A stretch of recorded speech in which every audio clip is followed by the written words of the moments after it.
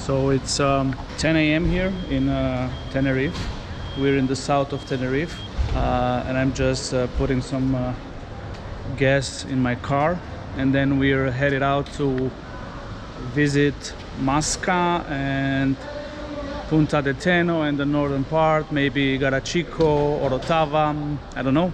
Just wanted to give you an update how it's been. We've been here since 26th of September. We're gonna give you an update what we've been doing, how are the kids in school and stuff like this, what I'm working, what's Christina working, and how we are fitting and adapting our life here in Tenerife.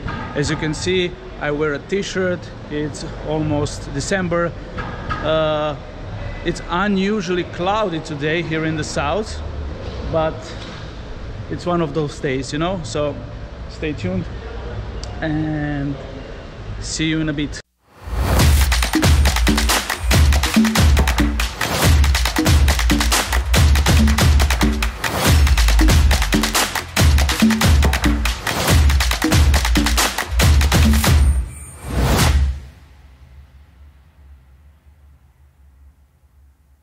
So what have we been doing since we landed on the island? That was exactly 2 months ago.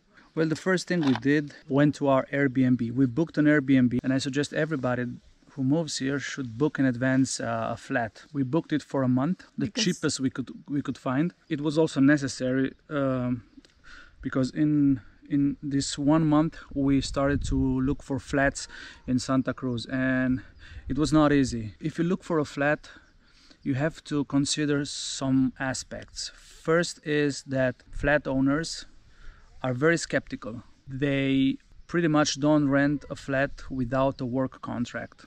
There is a solution also to this. Doesn't work always, but if you're willing to pay in advance the rent, like maybe 6 months to 1 year, there are some flat owners that are willing to rent you the apartment. This could give them a sense of safety. An agent, and through the agent we managed to secure our flat. We paid 1 year in advance in Santa Cruz. We found it on, I think, Infocasa. Milanuncios, Infocasa. There are several websites where you can search for flats. Yeah, we Google Translate and everything, and all the inquiries we sent out for flats, we translate it to Spanish. This is the first step. You really have to be proactive to search for a flat. And here comes the paperwork. Before you rent the flat, you have to have the NIE. And there are two kinds of NIE, white NIE and green NIE. With the white NIE, you can open a bank account. You can also buy a car, a SIM card, like for phone, internet contract. You can do all this with the white NIE. If you don't have a NIE, it's not possible. You go to the local police station, you fill out a form, and then you wait for your NIE. It takes, the whole process for us took like a week. After the NIE, you have to secure yourself the empadronamiento. Yes, empadronamiento means basically that the owner of the flat is guaranteeing that you live there and that this is your residency. So you have like a permanent address in Spain. You have to go to the city hall for this? You cannot go without an appointment, so you have to make an online appointment. It's called here a cita, and you wait. Then you wait. We're still waiting for our empadronamiento papers.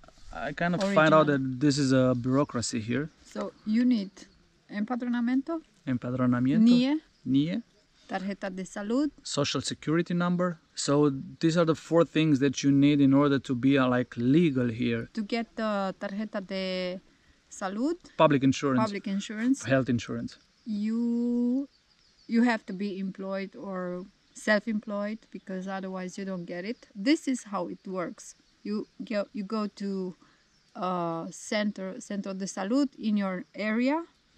This is like a hospital or clinic in your area, Centro de Salud. We just Googled it. And then you have to go to the information and you say, I need tarjeta de salud. These are my papers. This is everything. And they will fill the forms for you and you will sign. And But you just have to get there. Yeah, but you cannot get tarjeta de salud if you don't have your social security number, and you cannot have your social security number if you're not employed or you don't have a like self-employed, autónomo. In my case, they found me that I am employed because the company that I work for already applied for my social security number, and I was in the system. So it was easy for me to get my tarjeta de salud, and also for the kids. First, you have to have the social security number, then you get the tarjeta de salud. So it's like a devil's circle. That's why we've waited until now to get our health cards in order to put our kids in school. If you have kids, the process of putting your kids in school is very easy. You just go to your nearest school and you say what age they are, so they will put them in the according classes. It doesn't matter if they speak or don't speak Spanish. They'll get some mentoring. They are taken care of in terms of learning the language. The kids here are very, very open and very friendly.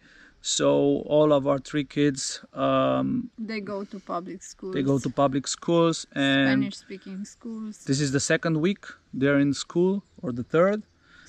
Second, okay. Second full work. Yes, and they feel pretty good. So no issues, no bullying, no nothing. They were very welcomed. Also the teachers. So chapeau. If you want to work here, I guess if you have like language knowledge except English, for example, if you speak German or Norwegian or Italian or Romanian or whatever, you can work like from home, teletrabajo. I think this is the most easiest way to secure a job here in the Canary Island, remote. And for that, in my case, I searched for Spanish companies on Glassdoor. So I searched for companies that hire in Spain people that speak German, and I found 2 of them. One is called WebHelp and the other one is called Serem. WebHelp and Serem, and they're constantly looking for German speakers, also here but also in Spain, for IT support for various projects. So I work for a project in IT support. Other than that, from what I've seen and from what we've seen, there's not many jobs here if you don't speak Spanish. You have to plan in advance, like, okay, looking for a job in advance, already, laying the foundations, talking with companies. Well, I'm moving there, I moved to Spain, I moved to the Canary Islands. So how we've been doing in terms of accommodating and integrating, not a lot going on. I mean, I work from 8 to 5, I only have the weekend off, and in the weekend usually we go to the beach or spend time with the kids, so it's pretty much routine until now. We didn't manage to make like local friends, Spanish locals here. I think also it takes a little time because the adjustment, the language, the kids are going to school, everything is new. Do we like it? Yes, we love it. I mean, we compare it to Austria. Of course, we also love Austria, but life here is slow, it's different, the weather is extremely nice. I think this is the first time actually that we've seen rain, or the second time. It's gorgeous. Yeah, we like the weather a lot. We drove from Mascat to Las Teresitas. This is a beach in the northern part of the island, not very far from where we live in Santa Cruz. I think maybe 15 minutes. It's empty because it's cloudy today.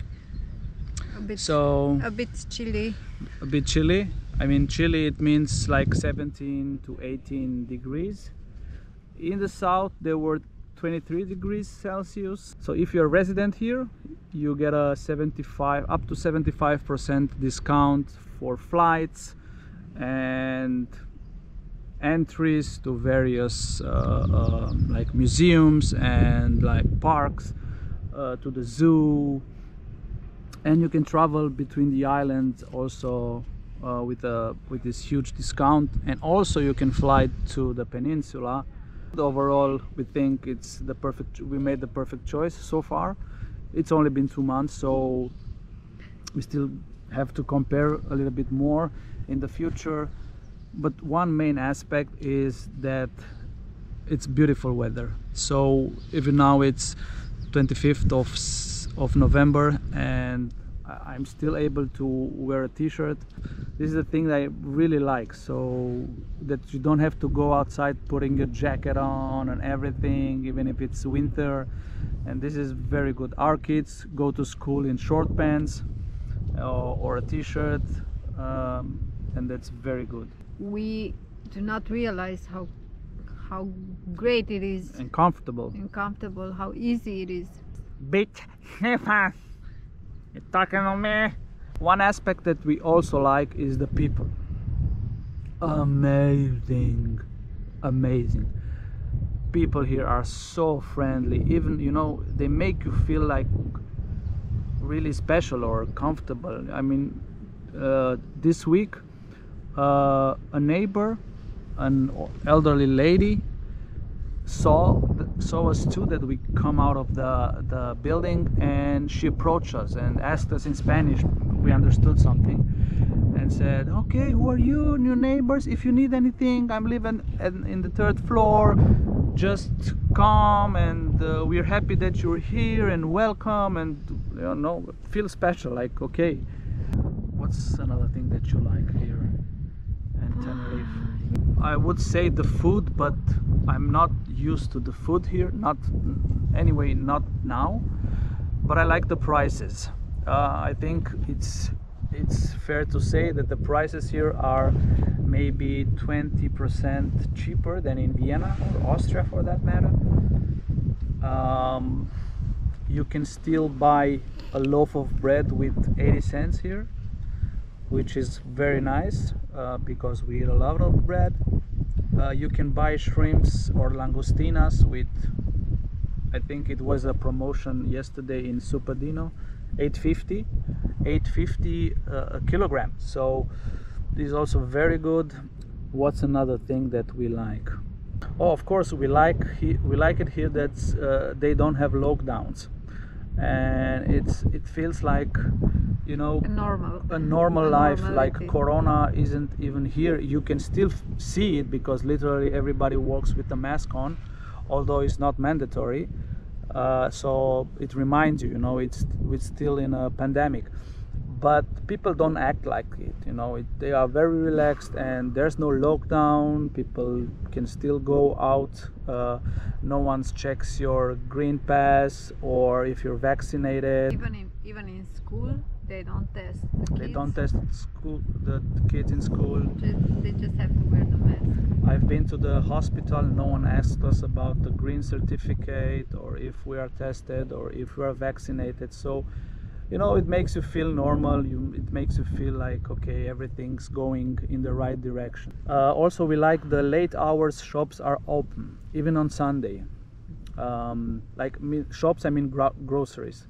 Sometimes you forget, like, to buy something for your kids to have the next day in school. So on Sunday, always, yeah. There's always a thing you don't have. So on Sunday, definitely this helps. A friend calls.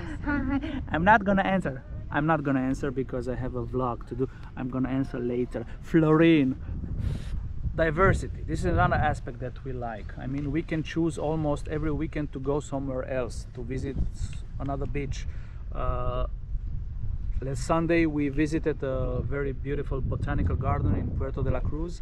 Every weekend you can do something different. The diversity here is huge. You can go up to the mountain to Teide if you want to feel a bit chilly, or you can go in the south, have a nice day at the beach, a sunny day at the beach, or just stroll around the capital in the city. It's very vibrant at night. It has a lot of potential. Yes, it has a lot of potential, a lot of shops. You feel like in Europe, even though you're most likely in Africa, because Africa is not very far from here. Okay, what we don't like. We don't like anything. What I don't like is that shops here open at 9, very late. So even Christina, she wakes up Yeah, even they open up in the morning. They open up in the morning, maybe 9 or 10. 8:30. Yeah, so Christina wakes up at 6, and yeah, this is something we don't really like. Yeah, so far we like pretty much everything, because we didn't have time to compare really. 2 months is not enough to say, okay, I stumble upon this situation and I don't like it. Everybody's friendly. You know, we feel like in Europe. It's not. You know, Santa Cruz is even a tram. So a tram goes to Santa Cruz, and buses and everything. So it's not like we miss Vienna in terms of infrastructure. Or what do we think about the future or our perspectives here? We are just in the phase where we try to settle in, try to blend in.